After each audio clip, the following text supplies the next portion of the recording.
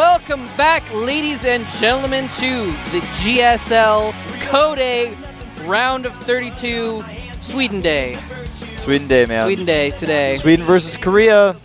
This time it's going to be Thorzain versus YugiOh. That's right, man. And it's going to be good stuff. YugiOh's a guy who's played in the GSL a lot, actually. Yeah, he's actually, he and Czech are the two kind of more experienced players playing today from Korea. Lucky, not too much experience. Sniper was even less. But, yeah, YugiOh has a lot of experience, though. I remember he was one of the guys that, like, even before he was in Code A, you'd be like, oh, who did this good player beat, like, in the finals of his Code A bracket, Code B bracket to get in? Oh, it was, like, YugiOh. He'd always get to, like, the final of his bracket. So he's actually pretty good. Very true. So we're going to see what happens there. But some trivia about YugiOh. He actually did not play the card game. I asked him. He didn't play. Wow. I was disappointed. He just picked 3 random syllables and was like... Well, he did watch the TV show. Oh, okay. But he didn't play the card game. You got to play the game, man. I thought it was a cartoon first. I don't actually know. That's actually it's made by Konami. That's all I know. I thought it was trolling. I watched and then I played the card game and then I won money in tournaments. That's how I did Yu-Gi-Oh, man. Wow, I don't know about you guys. I just played the Star Trek customizable card game personally. I had the Star Wars card game that was really good, but I couldn't figure out the rules exactly. I got it when I was like 5 years old, and then when I was like 10, I tried to get my parents like, we need to sit down and play this game, and they're like, well, this is really complicated, Wolf. I'm like, well, I don't know. I kind of want to play it, but I never got to, and now I don't know where it is. It's probably worth a lot of money now. I found my old Magic cards the other day, actually. I never played Magic. But, it seemed really hard. But like I had some of the like original stuff too, like not the first printing or whatever. I'm like, man, these must be worth so much money. This stuff is like 15 years old. I've had forever. This must be. I asked a friend of mine who's like competitive in Magic, goes to tournaments around the world and stuff, and he's like, actually, most of that stuff is worth like pennies. I'm like, oh. So anyway, but that's beside the point. Because we're going to have a TVZ here coming up in just a minute after we finish getting sidetracked. Well, I mean, I'm sorry. If you wanted to talk more about YugiOh, cool. we just had to talk a little bit about our card games you know, when we were younger. I don't want to say our childhood because I played Yu-Gi-Oh! When I was like 14. What was the biggest Yu-Gi-Oh! Tournament that you won? I don't remember what it was called, but it was at like a GameStop or Play and Trade or something like that. There he is, in fact. Slayer's Yu-Gi-Oh! A Zerg player. GSL July Code A round of 16. He got to the round of 16. Yu-Gi-Oh! Is one of these guys, like I said, he's really good, but he's actually, for a couple seasons now, he's been one of those guys that, like, wins his first match and then loses in the round of 16, and comes back the next season and wins his first match and loses in the round of 16. Yeah, exactly. So he hasn't really proven himself as a truly strong player just yet. Lost to Happy, actually, a Terran player last season. Yeah, he's now in Code S. Who's now in Code S. Terran player. Fortunate he had to run into him. Yep. So, remember, this is a very important match for the Korean players as well as the foreigners because this is the round of 32 still. If they lose, they're back into Code B. Yep. So Jinro, for example, losing last game, he's not even in the GSL anymore. We didn't really talk about that, but he's out. And he's out of there, man. There is Thorzain. The Korean commentators were trying to figure out how to pronounce his name beforehand. They're like asking me. They're like, is it Thorzain? I'm with Thorzain. I had to teach him to like put his tongue between his teeth to make the TH sound. It's difficult. I'm not making fun of him, by the way. I'm just saying, like, the Korean language doesn't have some sounds that English does, so they just don't know. They're not used to making it. So anyway, there's Thorzain, MLG Columbus. He got a seed to Code A from placing high enough in MLG Columbus to be here. In fact, that's how most of the guys got into this, from MLG. Of course, Jinro coming down from Code S. But Thorzain and Naniwa both placed in MLG, and that's how they're here. And Sase actually won a Best of Sweden tournament. Yes. He was the first person to beat Naniwa in like 36 matches in the finals of the Rakaka tournament and got here of that. So anyway, but Thorzain has a really strong chance here, man. He is one of the strongest players in the world outside of Korea, one of the strongest Terrans. Obviously winning, you know, TSL over some really high level, a very impressive, prestigious win. Seriously, man. So if anyone has a chance against some of the Koreans, you know, I think Thorzain is one of them. And unfortunately, you know, his TVZ is not his best, so he's kind of got a not as good of an opponent as he could hope for, but he still has it in him, I think. We're going to find out here pretty soon. The first map is going to be Terminus Re. Both players getting ready. And here we go. Let's get into the game in just a moment. Actually, let's take a shot of us first so hey we guys. can show how excited we are. Like pretend to be probes. I'm actually really excited. Here we go.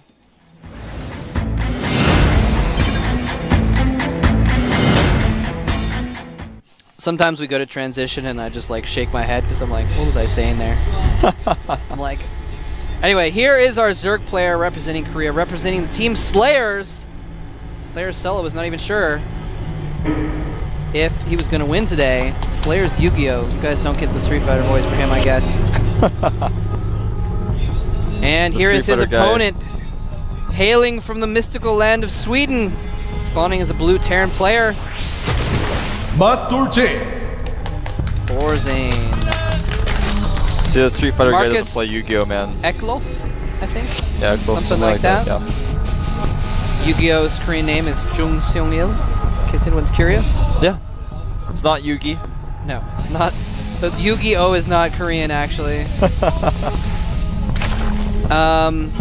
Anyway, and Yu-Gi-Oh actually, even though he doesn't have a ton of televised matches, his versus Terran is actually his best matchup. 57% win rate in that, although he hasn't really beaten anyone too strong, so not sure how much that says. You know, like he beat August in Code A couple seasons ago. Yeah. August is a pretty good player. He's pretty good. He's not really good. We used to be in that clan of old Warcraft 3 players called Wera. Oh, yeah. That's how he kind of got his skills up. The clan, of course, no longer exists. Now kind of a newly formed team called Pros that assembled from those old players, and a lot of those guys still around, like Estrella, where you guys may have remember hearing him. He's still pretty good. He's out there. We might see him again. He always tries to qualify.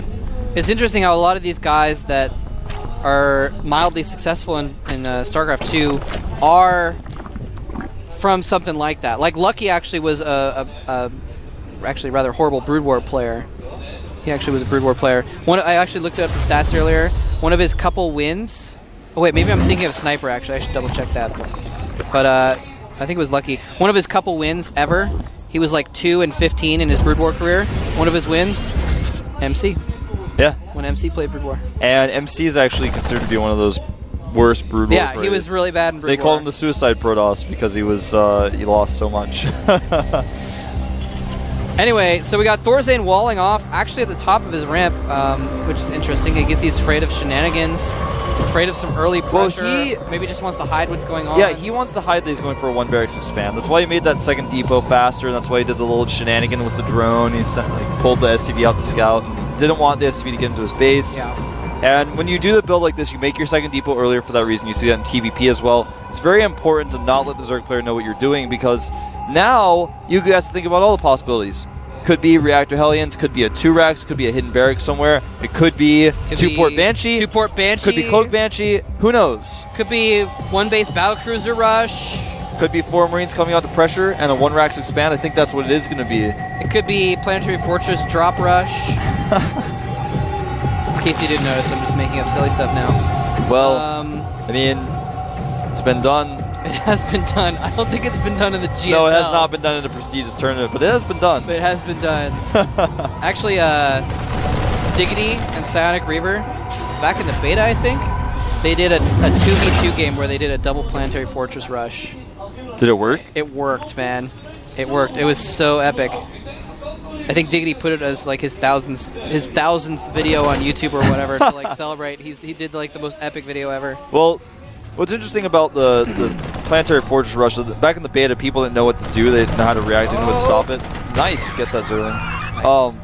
But now, I mean, it's very obvious. Like, for those of you guys who are out there, if you ever experienced Planetary Fortress Rush or you're a newer player and you struggle with this, the best way to stop Planetary Fortress Rush is to put an SCV underneath. under it. He can't ever land it. Oh, what happens then?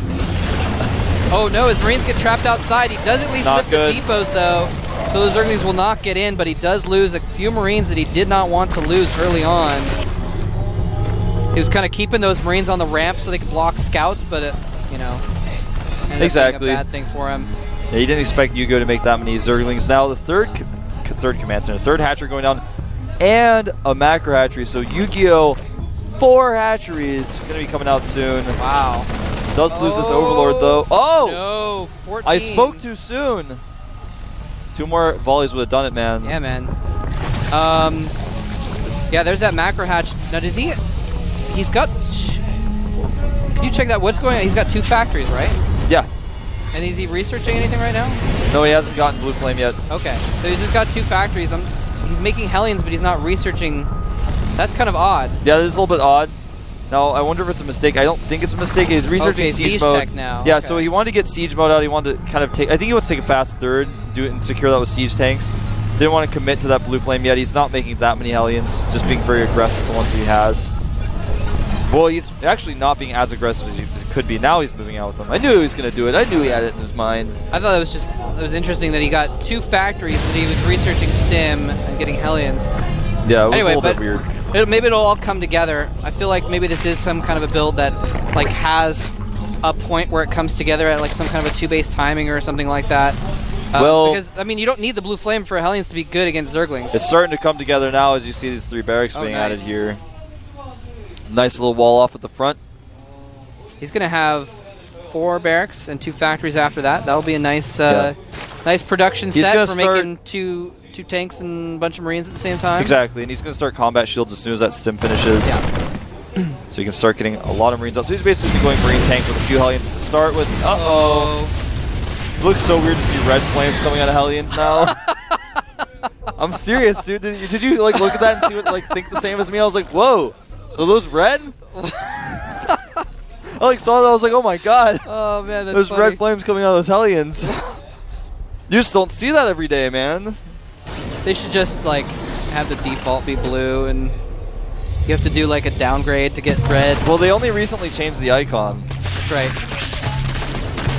That was your doing. That's what I was told. I heard Blizzard heard me complaining about it, and they actually changed it because of me. Like, I'm the reason why it was changed. Yeah. Who told you that? You did, man. I was just joking. Oh, you were joking? Yeah, I didn't like talk I don't know, to you were always talking about it. talking to Blizzard. I'm like, well, I don't know. Moletrap told me Blizzard did it because of me. I was like... No, I had just drawn that connection from the fact that you were complaining about the icon, okay. and then like 3 weeks later the patch changed it or whatever. Oh, okay. I thought you were actually serious. I don't know. Like, finding out this truth here at the GSL, like, on air. The Blizzard, by the way, shout out to the guys at Blizzard. Yeah. Every one of them that I talked to, they were just a bunch of really cool guys. I talked really to some of those guys here. They're great. And like they like watch GSL, and they're like totally down to earth and fun guys to hang out with. Anyway, the Zerglings are going to break down those rocks. Thorzain doesn't have really much of a defense at the southern part of his base for these Zerglings, but it looks like he wants to move out. He needs to take care of those Zerglings before he does. I think he's got combat shields now. He hasn't made a command center. I think he wants to hit a timing attack. Yeah. But I don't know if he's missing his timing window. I think I'm trying to fully understand what Thorzain's doing, because he's doing a style that's kind of older, and it's not something we really see that much of the GSL anymore. And he hasn't made a 3rd command center. He's adding more barracks, and so he's definitely looking to do some sort of timing attack. He's going to have to do it freaking soon, man, Yeah. because YugiOh has 4 bases. He's got 4 bases. He's got his Spire on the way. He's making a ton of Banelings, or Zerglings. He's going to be making Banelings soon. His Baneling speed's halfway done. Yeah, and He's already got Thorzain- +1. It looks like Thorzain's posturing to take the 3rd outside of his main, which is... Well, it's possible. You know, he's just moving forward very slowly. He's got an armory on the way here. I guess he's going to make some Thors, leave those at home to deal with Mulus counterattacks. Yeah. But he's just doing this so slowly. I think he's actually just going to push towards Yu-Gi-Oh's main like He's this. just going to do like an actual slow push. Yeah. Instead of like, most turns are like, I'm going to slow push, and they like A-move their army all the way across the map, and then like slow push from right outside, which is fine if the Zerg doesn't attack you, obviously, but sometimes it's risky. Anyway, he's coming up on the creep though, so... Yeah, now Yu-Gi-Oh's going to know what's going on. Yu-Gi-Oh being very patient about this, and I like this move by Thorzain. It's very unusual. It's not the style that you see in Korea. Yeah, definitely bringing his own style in here. Look at how many Zerglings that is, though. That's why he has to be so slow, because if these tanks ever get caught on siege, bad things will happen. Now, behind this, Thorzain is finally taking his 3rd base. Those 2 barracks that he made in his main have kicked in, so he's got a lot of extra production here. And it looks like he might just be, you know, I'm so used to, like you said, like he's got a different style. The Korean style would be like doing drops and like all that kind of stuff. Thorzain's like, I'm just going to slowly push out here and just be really methodical about it. I'm not going to risk losing a bunch of Marines to a drop. Well, he's killing a ton of creep tumors out in the middle of the map right now as well. With every scan, he gets like 6 of them. Oh, there's the Mutilas flying around. A few kind of getting caught in the middle of the map, actually, by some Marines who are still picking off creep tumors. And they are going to dispatch those few Marines, and maybe the medevac. Yes, he does lose that medevac. And maybe a tank, actually. It might be too spread out here, actually. Yeah, coming forces a stim. Here's There's the thing. So many banelings being morphed right now. Thorzain is going really light on the medevacs. He's only made a couple. So every time he stims a group of units like that, it's actually a lot worse than it would be normally. Yeah, and YugiOh is preparing for this. He's actually got units set up in 3 different locations. He's got them over on the top left. He's sending some down around the bottom right. He's snowing some watch out, Muta's running into Marines. Got to be very careful about that. Thorzain and YugiOh almost dead even on supply. YugiOh, now here's the thing, Thorzain, because of the way he's doing this, he could take a 4th really easily if he wants to. So that's kind of good the way that this is working. Right now it's 3 bases to 4, so he's not terribly far behind because he has those mules. Oops, there's a Marine there. Trying to hold those watchtowers as he pushes. But smart. I like this. The Muta's in the coming to the main. He's just abusing the fact that Thorzain is so spread out. All of his units are out of his base. Despite the fact that Thorzain, hold that thought, Zerling's running into the Chief's tank fire. Nice move by Thorzain trying to bait those, but losing a medevac. Medevac gets caught, and here's the thing is, the way Thorzain's set up, he's like controlling the towers and he's controlling the middle, but it means that these Mutalisks have a whole big open area between his main and his forces that they can like kind of dance around in and do things like just pick off that medevac. Oh, Thors are out. And he's got +1 on these Thors, of course, with tanks as well, so that makes every shot that much more potent. Thorzain doing a great job with these little squads. Even though he may lose some of the Marines, it's important to kill those creep tumors. He's actually sitting right on top of the creep tumor that he hasn't gotten yet. He'll probably realize that soon, though. Thors are out, though, so it's going to make those Marines. Actually, hold that thought. Some Marines getting caught off guard here by some Zerglings. It's like a mini battle over the watchtower, and Thorzain can hold it with just a few Marines because every time the Zerglings come down, the tanks just destroy everything. Exactly. So it's really cool how he's controlled that. And this is really good by Thorzain. He's picking off this side hatchery, now using the fact that YugiOh's a little spread out to his advantage, but the Mutas are fast enough to get over there. Lost a decent amount of Mutas though in that fight. That was a really good engagement for Thorzain, killing all the drones there. Yeah. 64 SCVs to 71 drones at this point. Well, I hold that thought. That was 16 drones in production, so now it's at 87. Oh my goodness. 22 banelings being morphed. And Thorzain, I like this style. YugiOh can't really abuse him because he's got the watchtowers. You can see whenever the Mutas run around. Like, for example, these Mutas that are trying to sneak around have been spotted. The Marines are already reacting. +2 on those Mutas is on the way. I was going to say he needs to get that pretty soon so he can do more with these Mutas. Yep. He is kind of low on his Marine count, though, so he might have to be a little bit worried. These Marines engaging the Mutas. And whoa, look at that. Muta's forced back with the reinforcements coming in, and there was like a few Marines that barely had any health left. So bad engagement again for YugiOh, losing another Mutalisk. He's down to about 10 Mutalisks at this point. 6 more in production. He's got to be very careful how he balances his unit production right now. +3 weapons on the way for Thorzain, +1 armor. This is for his infantry, of course. He hasn't started +2 at his armory just yet. What's the armor for YugiOh's ground units? He's got +1 Carapace. Wow. And yeah. And he's not researching Carapace right now, so +3 weapons against +1 Zerglings is just gonna own face. Own face. And own everything else about the Zerglings. Here comes those Mutas trying to come in here. He's built up a few more. He's going to be able to do some damage because all of Thorzain's forces are out in front. I'm surprised he didn't do this before, actually. Yeah, he just wasn't doing this as much as he should have been earlier. And Thorzain really needs like a Thor back in his main right now to stop this. Hold that thought in the front of the base. An attack going in. And it just died. Bunch of Marines went down there. Yeah, it was about 12 Marines in a medevac that died there. So YugiOh kind of getting a couple victories there, taking out some depots, taking out a lot of Marines in the front. Although Thorzain is almost max, so it's really not that big of a deal for him to lose that actually. Uh-oh, drones transferring into death. Oh no. As mutas fly into death as well. Yeah. Two bad things happening at once for YugiOh.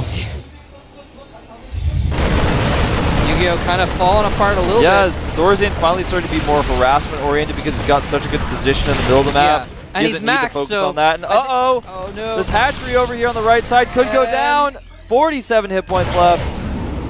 Whoa. And my computer lagged like crazy there for a second. That was nuts. He needs to go finish that off, man. He does. And charging in the front as well. Take out some more drones. I don't know why YugiOh keeps... I don't know if he's transferring them or if he's like trying to get rid of them. And here comes a bunch of Baneleys. He's going to try and break out. There's a ton of tanks and Thor's here though. A bunch of Marines in the back. Thorzain's defense is just so multi-tiered. He's going to kill the front line, but he's never going to break this this defense by Thorzain right now. Actually, maybe with those infestors. But, I mean... Yeah, just not enough. It's not enough. There's a planetary here. I mean, he did a lot of damage, though. He traded armies pretty efficiently. That's true. That actually went better for him than I thought.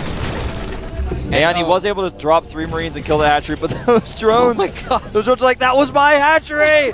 Get out of here! We don't serve like, your kind here. Medevac gets them out of there. Usually it's drones running away from Marines, not the other way around. Yeah. Oh, and there's part of why... That's interesting. There's part of why Thorzain lost so much there. A lot of his Marines were in his main defending the mutas, so they weren't able to partake in that attack. YugiOh keeps donating Zerglings at that Xel'Naga Death Trap. That's what I'm going to call it, the Xel'Naga Death Trap there. Death needs Tower. to be very careful with how he controls those units there. And Thorzain's finally going to bring those, well, not finally, but he's going to bring those Marines back out of his main. Again, it's going to leave his main a little bit less defended, but he's killed so many mutas, there's only 5 left. Yeah, so it's a smart time to move them out. He can hold out with turrets with that, so that's fine. And Thorzain taking a 5th. He's going to planetary that up. Yeah, he's in a really good spot. And now all he needs to do is slowly push his tanks forward again. Yeah. Make sure he doesn't lose any crazy battles. He's got +2 vehicle weapons on the way finally. He's got +2 armor on the way. Adding more Thors, adding additional factories and barracks. Thorzain looking really strong here. YugiOh in a tough spot. He's making 4 infestors. He's trying to get hive tech as he remakes hatcheries around the base, on the edge of the map. But he's in a bad way right now. Burrowed infestors creeping Look like their sharks, way. man. Here they are come. like sharks, man. This is gonna be. Well, he actually doesn't have that many infested Terrans there or anything. I saw a game yesterday where who was that? Idra? Or who, I don't remember who. It was Idra versus someone. We're watching at the comm house. Someone with like 8 burrowed infestors and cast like 20 infested Marines. Oh yeah, yeah. Took out a hatchery I saw really that. quick. Yeah. He's just gonna do some harassment though.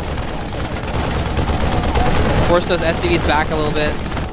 Good move.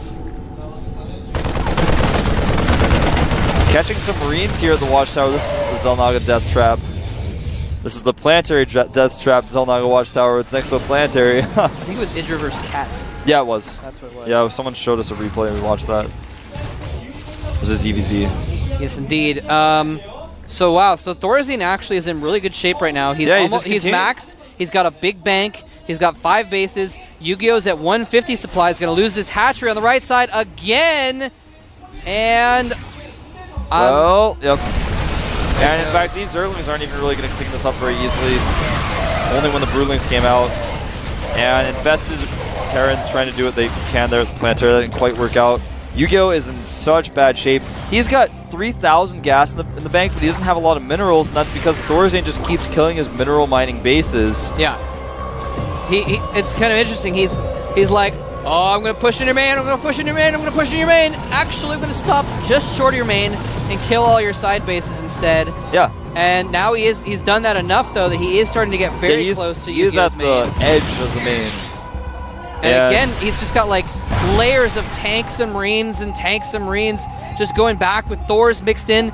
It's just going to be so hard for him to actually get back there. There is a greater Spire morphing that Thorzain does not know about. And those 2 things are what he needs, but it may be too little too late, given that he's down 50 supply, and there's going to be Marines running into his 3rd base and into his tech buildings before he can really get good neurals or get Broodlords out. What tech buildings are in that 3rd? At the 3rd base, well, there's no tech buildings at the 3rd, but I think he gets in the natural, he's gonna run over there, draw the force over there, and probably drop into the main and kill tech structures. And he's actually pushing forward in the main here. YugiOh He's starting to drop. He doesn't have his Neural yet. He doesn't have Greater Spire yet. So this is kind of like with Jinro, where he got the tech just a little bit too early for Jinro to deal with. At this point, YugiOh's going to get a little bit too late. Dropping the side base again. YugiOh is just not able to mine with all this harassment. Nice fungal on those Marines, but the tanks are shelling units in his main. His Baneling Nest is going to go down. And is he going to lose this hatchery? Infested Terrans, Zerglings say no. The hatchery stays alive with 163 hit points left. But he actually kills a macro hatch in the main anyway. Yeah, and these Infested Terrans are not very energy efficient. Wow. Trying their best to hold off here. And, Marine barely takes out that Infestor. Queen gets it. But Thorzain is just everywhere, man. Yeah, I think he's this got game's units gonna end pretty everywhere on the map. He's got them all over YugiOh's main base. YugiOh's desperately trying to fight things off, but it's just like there's nothing you do. Oh, he's gonna. Oh, that was painful to watch. That was a lot of Marines dying to that one fungal. But Broodlords are out. There we go, finally. And that's what YugiOh has been waiting for and hoping for. But look at this. 4 Vikings already prepared. The Infestors have already used up all of their energy or have been killed. Yeah. And these Broodlords are going to have to retreat now. The only thing standing in the way of the Vikings is like one lonely queen. If he'd gotten all that tech a little bit earlier, he would have had the Infestors to stop the Vikings from killing his Broodlords. He would have the Broodlords earlier. He wouldn't have lost all of his main. Exactly. But it just came out too late, and I think even though he's kind of fending this off, I think Thorzain is just in too commanding of a lead right now. He's getting up like a 7th base, I think. And these Broodlords are moving very slowly. 6th base. He's going to have to go and try to target down these tanks. Thorzain can move back, regroup, get more Vikings out. And he's in a pretty good spot. The problem is those Broodlords are never going to help defend the bases on the right side of the map that YugiOh needs. And Thorzain can just go harass those whenever he wants. Yeah, and even though it looks like on the minimap he's got a lot of bases, he's only mining at like 1 of them. No, I'm sorry, 2 of them. He's mining at 2 of them, and he does not have that many drones anyway, so he's just kind of... Yeah, well, actually, he's got a good amount of drones with those 2. But point being, he doesn't have much money. Oh, man, these Infestors are kind of running out. You got to be very careful with those Infestors. The Broodlords are going to start sieging up.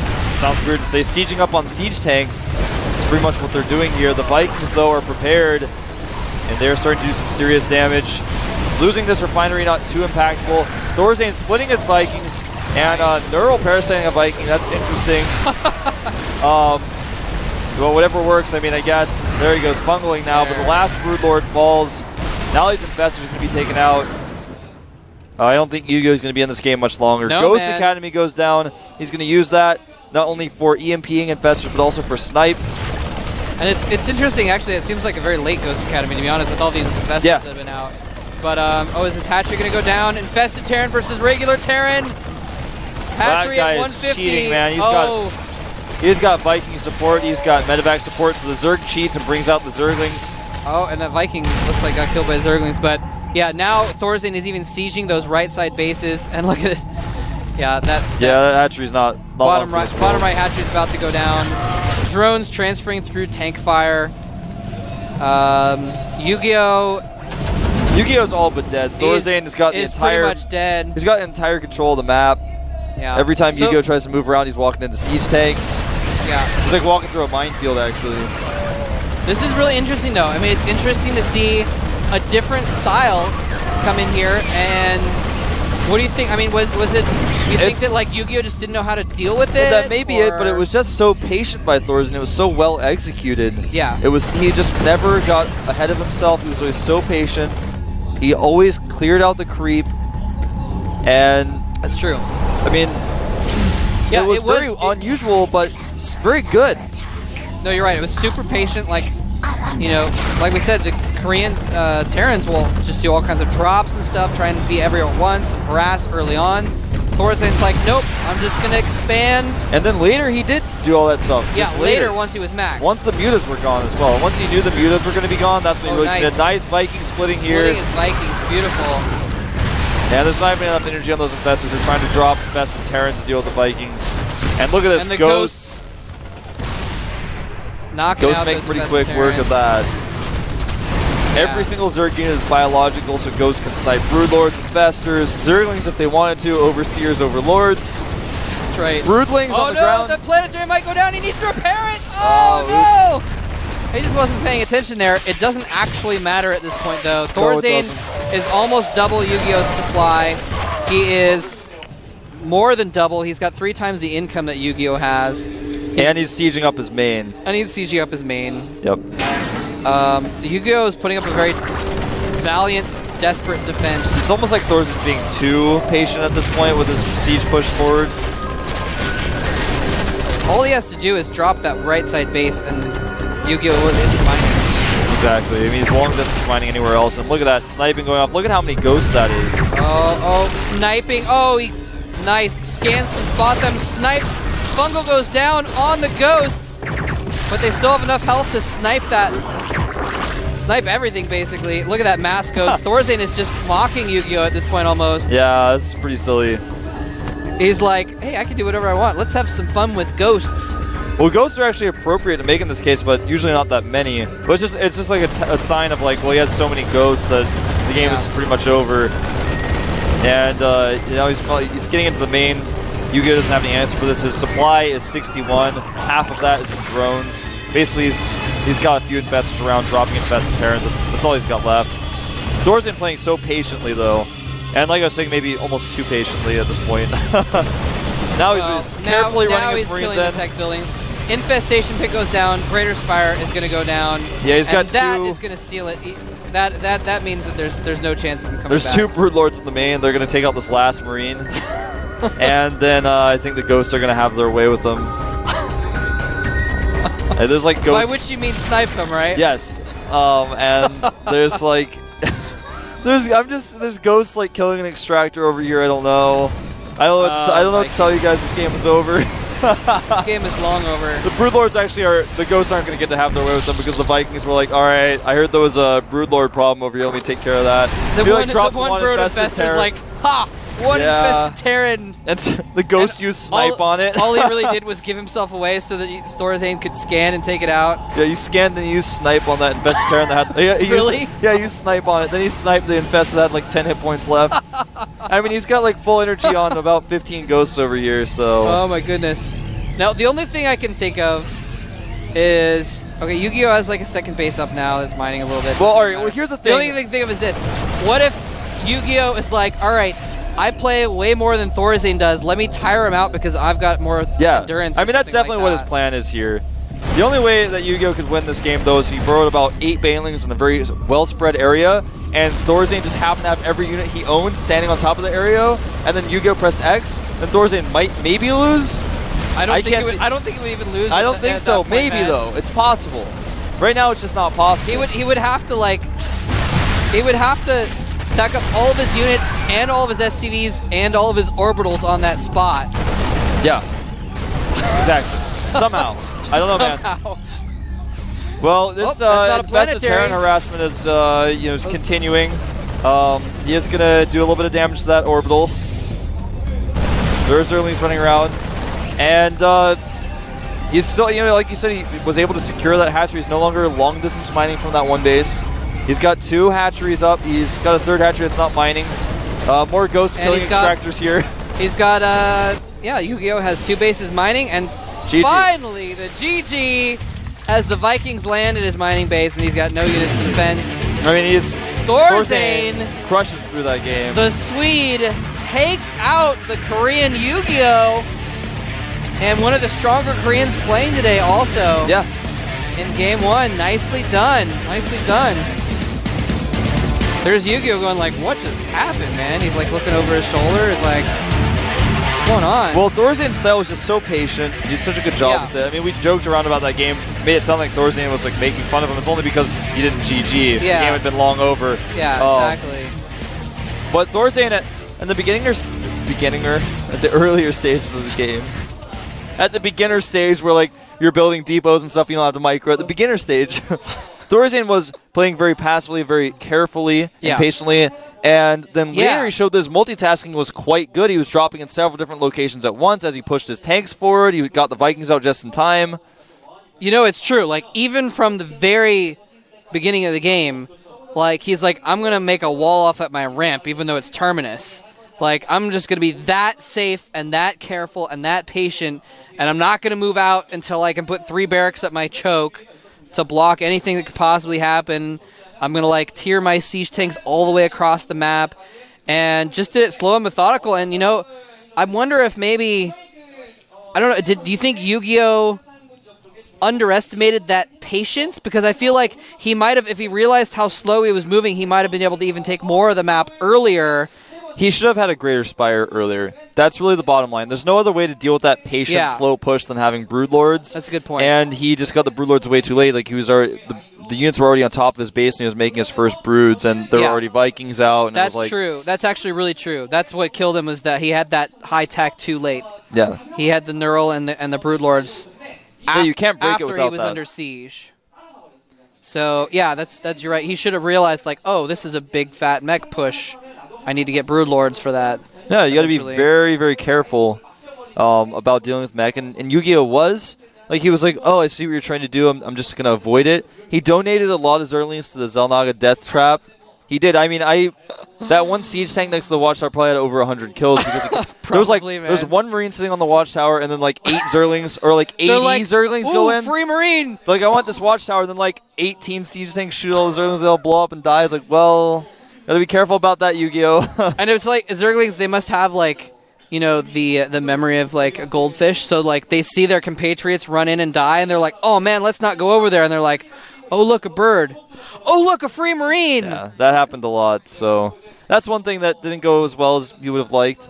I think controlling the map better and getting faster, Greater Spire would have been the things that he really could have improved on in that game. But he played well. He didn't play badly. It's a style that you don't normally see in Korea. It's very passive, slow push. And then later, he got him into this passive mode, and then he started doing all these drops after he cleaned up the mutas. After the mutas died, why not do drops everywhere? Yeah.